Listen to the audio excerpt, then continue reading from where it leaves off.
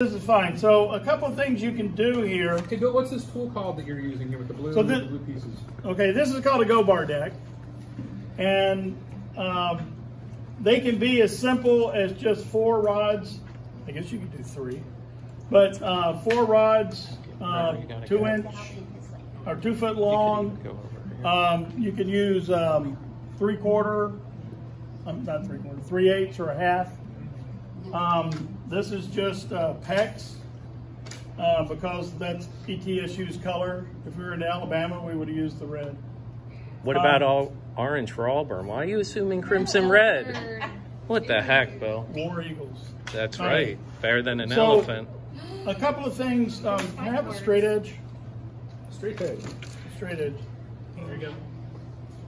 Is this straight enough on the right end? Yep. So one of the things I like to do, this is unnecessary. I need a pencil. Where are pencils? Where's the one in your apron? Come on, Bill. So if you'll notice on these things here, we do have little tick marks, the 2 little teardrop shapes. And that gives you the center line, so we can actually get this thing. Now this is a spherical radius, so it doesn't really matter where it goes. But being an engineer, to the naked eye, they look flat. A little OCD. Yeah. So where's the line that you just? This is just the thing going on there. These have a 25-foot, 300-inch radius. So these are basically dishes. And what you want to do, I like to just center this thing up. Once you've got these pieces where you want them, this is the nice thing about having the outline. You can kind of pre-position them where you need to go and line these kind of up with the center line. When we go to glue them, a couple of things you can do is actually, we have a breakage. We do. Okay. That was when I tried to chisel. Told you not to use his. Right. So you can fix that with a little super glue if you want to, or just leave it and it'll glue down. Yeah, glue down. One of the things you want to do here is start using these rods. We have an assortment of rods of different strengths and different types. And believe it or not, these are really nice. These are just made out of laser cut tempered hardboard, but they have slots in them. And this is what we'll use for the vertical pieces sometimes, because you don't need a lot of force. You're not really forcing them down, you're just holding them in place. So I think these came from a wire fishing kit that you buy at Harbor Freight. These were from the 4-foot, nominal 4-foot reflective markers that you buy at Lowe's. And these we got from Blues Creek Guitars. We'll give you a list of where did you get the pretty little end caps? The end caps, you can just get them. These I got off the interwebs. Just search for whatever diameter you have. And we also have some of these big ones. And these are massive little puppies.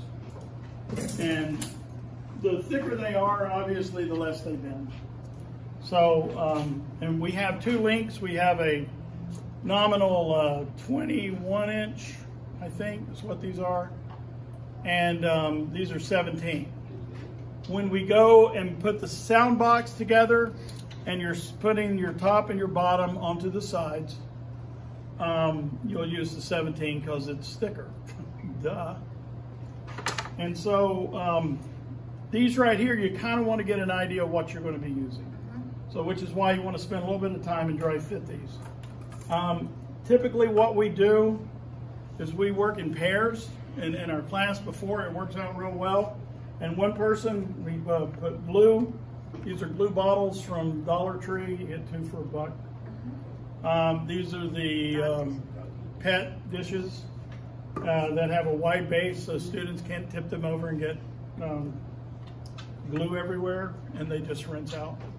So we got that. These are clamps, and these are the clamps we use when putting these together and getting those ready to go.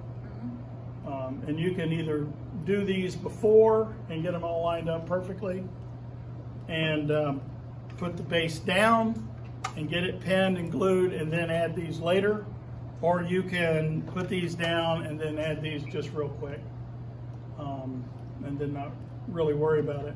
One thing that I learned from doing this is that don't worry about getting rid of all those squeeze out. Just let it be there and don't smear it all over the wood. Let it harden until it gets to that plasticized state where it's kind of the consistency and apparently the same molecular structure as those cheese slices you get that are wrapped. And then you can take a little knife in there and just run it down there and separate it, and you get a very clean glue joint. I never knew that until I started doing this. So the idea here is you've got this, you've, like I said before, we have this is like 2B2, and so here's our 2B. Thank you. I've been waiting all morning for that joke coming.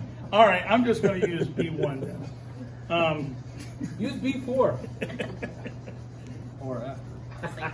So when you put these together, the A is going to face the neck, the B will typically face towards you, and the lettering goes to the outside. It's just cleaner than the burn mark on the bottom. I tried to put all these letters where they really wouldn't be seen unless you went looking for them. In fact, while we were doing prototyping, we would write backwards and upside down so you could only read some of the things that we said using a mirror inside the thing. Just because we had a laser and I had time. It felt like screwing people. But you'll get these together, dry fit them, and like I said, make sure that these are notched and then they'll fit in nice. When you go to glue these, the back is easiest. We usually take right here and you can extend these lines and then just kind of paint in the lines. We're not globbing glue in there, we're just wetting the wood. And so that way you don't have a lot of squeeze out. You can't work too slow, but you don't have to work fast and sloppy. So you can extend these lines to where, you know, we just have nice lines to paint inside. We have one person paint this and then put the go bar rods, and then the partner is sitting here with the glue and then painting this part right here. And so while one person is painting and putting them together, the other person's putting them down. And that way you get pretty good throughput, and they need to sit for 45 minutes. At some point, everybody will have go bar decks that are used, and we've run out of stuff, and it's time to kind of, I guess, start working on next a little bit. So, Bill, I'm sorry, Doug. So if I understood what you just said, just to make sure we're all on the same page, they're applying glue to the back and to the brace. I put glue on both, but don't put it on thick, because then you just get a lot of squeeze out. And so once we have this lined up and you're ready to go, I go ahead and put these in with the go bar rods, and it's pretty simple. You're going to do this, and this is going to give you the tension. And so part of this is knowing where you're going to be and what you're going to be doing. So this is what he meant when he said dry fit. If anybody doesn't know that term, dry fit means no glue. So he just did one go bar dry fitting that on there.